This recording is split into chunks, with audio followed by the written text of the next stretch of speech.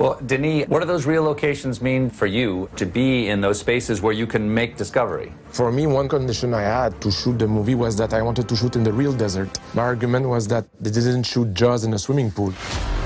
The title is Dune. We needed to be in the real environment, so we will be inspired by the infinity.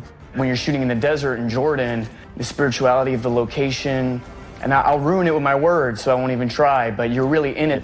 That's why at the very core it's a tragedy about a family going into a new environment. Denis, this is a sweeping story in so many ways, but one of the important things that you have to understand is the dynamics between House Atreides and House Harkonnen. I will say that my secret weapon for that was Stellan Skarsgård. After 5 seconds on screen, people will understand right away what is his position regarding the Atreides and what is the difference of moral values between the Atreides and the Harkonnens.